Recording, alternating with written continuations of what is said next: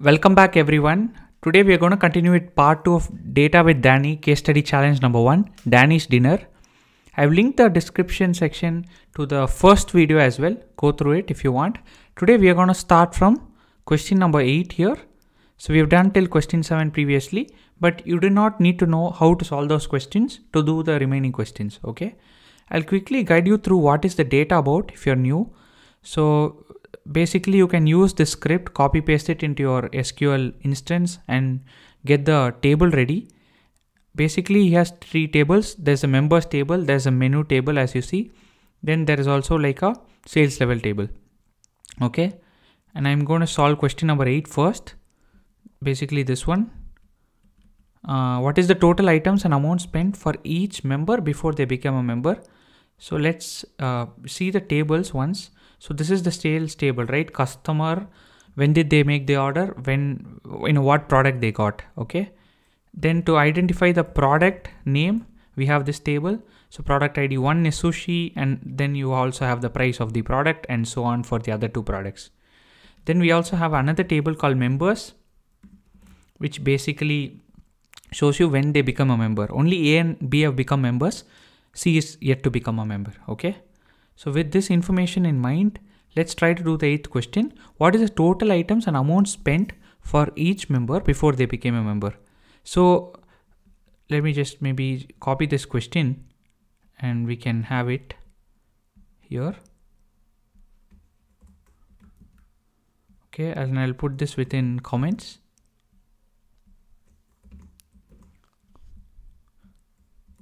Cool. So we know that only A and B are members. So we want to know what is the total items they have purchased, right? Like the distinct items and the amount they have spent before they became a member, right? So for this, what we can do, we can use the first table, right? Sales table. From that table, we have customer ID. We can select customer ID for sure. And we have also order date, right? We can also select that, right? This is from table number 1. And then we can join it with the members table. So let's do a left join, because I also want to see initially. So I'll left join cricket.members1. That's the name of the table. And I'll call it B, and I'll join it on basically customer ID, right? A.customer ID equal to B.customer ID. And from the second table, let's get the join date. Okay. So I think this will be interesting to see. And also we need to join with the third table menu because we want to get also the amount spent, right? So what can we do? We can do a normal join with the third table, which is menu 1. I'll call it C. And I'll say on A.product ID, right? Product ID is the link between these 2 tables. And from that, I can also get the C.price, I think. Cool. Let's run this and see what we get. So now we get 15 rows. We get like when they joined, and we also get, if you notice the price of the item they got, maybe we'll also get the name of the product. So we'll show C.product name as well. So this is all the purchases they have made. Question is, what did they spend before each of them became a member, right? So for that, what can we do? A simple condition we can put is where the order date is before the joining date. So order date less than B.join date. Okay. This is the data we want, and we know we have only 5 rows, right? Basically only these people.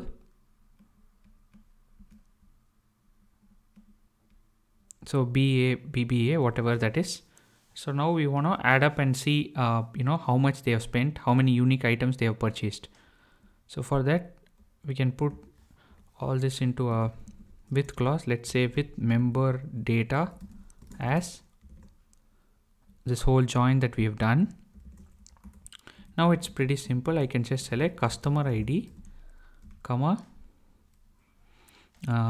total price, right? That's what they purchased or spent. Then count of distinct product name. from this member data group by customer ID, right? As simple as that. Let's see what we get. So we get A has spent 25 before becoming a member, B spent 40, and both have purchased 2 unique products. Okay, quite an interesting question. So I'll just copy this and save this to a notepad file. Okay, and I'll let it be there. So that was the 8th question. Bit complicated, but I hope you got it. So question 9, if each dollar equates to 10 points and sushi has a 2x points multiplier. So for sushi, we'll have to consider one order of sushi, like as 20 points then, right? For $1 spent on sushi. And now we want to calculate how many points would each customer have, right? So if they spent $1, that's 10 points. But if they spent $1 on sushi, we have to consider 20 points. So let's do this. Let's go back here. We can kind of use the same query here, I think. Let me just remove this. And there's no membership stuff here, so I can happily remove the join we are doing with the member data for the time being. I can delete this query as well. I mean, this part of the query, I'll just remove it. And let's remove this for now, right? And I don't need the with clause as well. Okay. And then what else? So I don't need the join date. Okay, so I'm selecting price, product name. But for price, as you see, they have a small twist. So what they're saying is when, item is sushi. So we can say case when product name is actually sushi. Then you have to do 2 times the price. So we'll say 2 into c dot price. Can say else c dot price, and we can give it a name new price, right? And that's new price. So this is how the join will look like. So let's see now what we are getting. So the new price is like actually going to be double in the case of sushi. So we could also verify that by putting the product name here and also the actual price here. Now you see wherever it's sushi, the actual price, new price becomes double. For other cases like curry and ramen, we see it is the same. Okay. And they said 10x point multiplier for each dollar spent. If they spent $10, then points is 100. If they spent $10 on a sushi, then it's 20 into 10, 200. Okay. So I'll put this whole thing into like a with clause. I'll say with points as. I'll close, and then now I just need to do customer ID, comma, sum of points from this points. I mean, not sum of points, I mean sum of new price, right? That's the column we have to add up. And then group by customer ID. See what we get. So we get this, but remember we need to do the 10x multiplier. So I will just multiply this by 10 because that was given, if you remember in the question, right? Each dollar is 10 points. So if they spent $86, then it's actually 860 points. So I can just add that, and then yeah, there you go. A spent 860, A has 860 points, B 940, and C 360 points, right? This is the answer for question number 9, right? What points they made, considering sushi gets a 2x multiplier and each dollar spent means 10 points on that.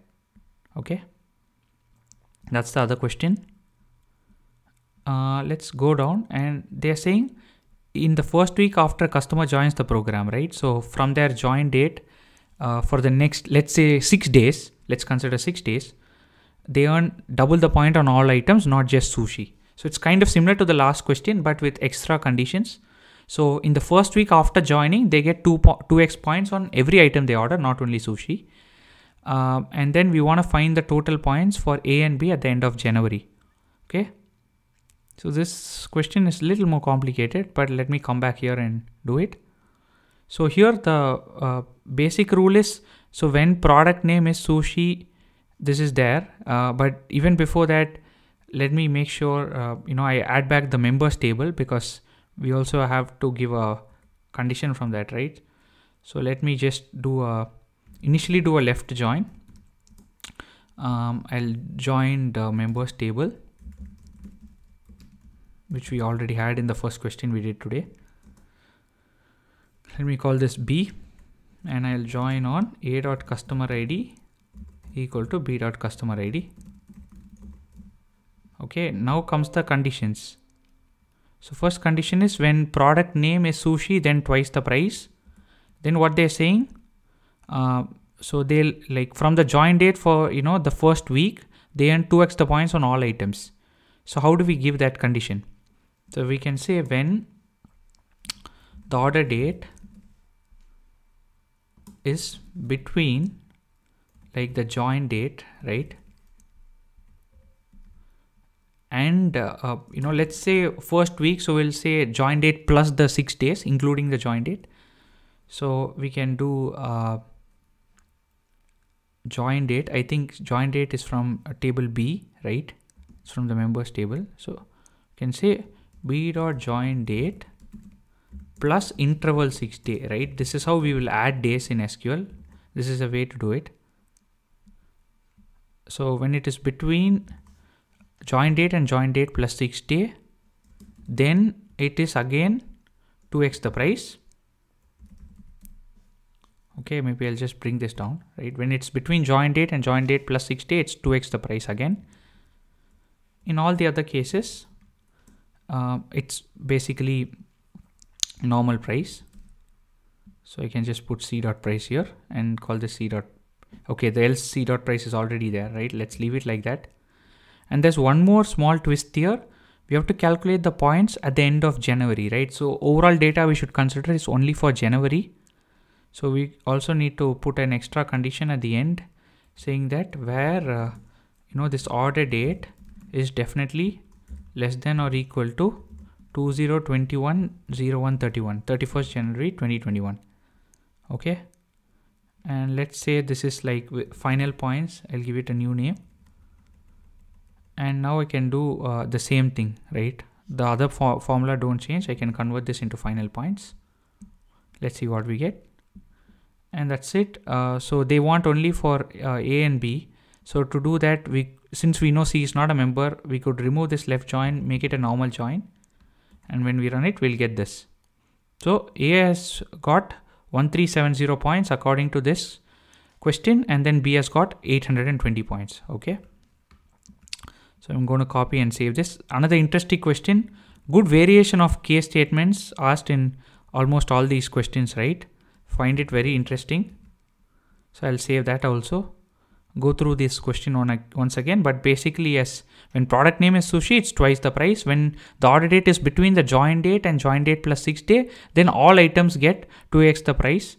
And then otherwise it's the normal price, right? So before the join date, other items get normal price, not 2x. So this was basically question number 10. Then they have a question, join all the things, join all the 3 tables, and whenever they are not a member, then say N, otherwise say Y. So for this, I think we already have a nice setup here, right? Let me remove all this. And I don't even need a where clause for now. So again, members table, I will just do left join. And we don't need this case statement anymore. And let me remove the which clause again. So we have a nice setup already. So what all do they need? They need customer ID, order date, product name, price, and member. So customer ID, order date, product name, price. And then we can say when this order date is less than b.join date, then obviously they are not a member, right? I'll say then N, else let's say Y, N dash, and I'll give it a name member. And remove all this. And I think this should work. Now you get it, right? So you have the customer ID, order date, product name, price, and yes, of course here A was not a member yet. A became a member only on the, I think, 7th January. And same way for B. So B became a member definitely after the 4th. I think it was 9th. You can check that date. And then C obviously, order date less than join date. Okay, I think there's something wrong here with respect to C. Let's go back here. Let's see the sample output. So yeah, whenever order date is less than b dot join date, then n. So we need to add another condition here, right?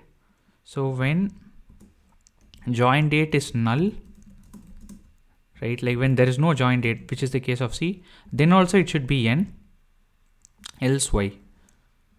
And now we will see, I think, a better display. And as you see now, C has only n because he has never become a member, right? We missed out this condition, so keep this in mind. So this is the answer to just simply display the data and join all the tables. And I'm going to just save this as well. And there's one more question, I think, at the end. So they want to do like join all the tables, and we have these n and y, right? Rank all the tables, and then, you know, ranking of customer products based on, I think, date, and also based on whether they were old, like not a member versus whether they were a member. So it's like we have to work on this data we already have now. And yeah, wherever it's like, yeah, wherever it's no, you give a ranking null. So yeah, let's see how to go about this. So I'll go back to the data. I am in the data now, so we have to calculate rank. So let me put this whole thing right in a with clause, right, with ranking or something. And from this, I want to obviously select everything. And then, so whenever, right, case when member is equal to n, obviously I want to give a null ranking, then null, right? Otherwise, I have to say rank over, then partition by customer ID. I think this should work. Let's see. Partition by customer ID, then order by customer ID, comma member, right? Or yeah, I should partition by customer ID and member. That will be better. And then I'll order by actually the date, right? Order date. They want to see it in order. I'll say this as rank calculation or something. And from, what is the name of this table? It's ranking. Let's see if this works.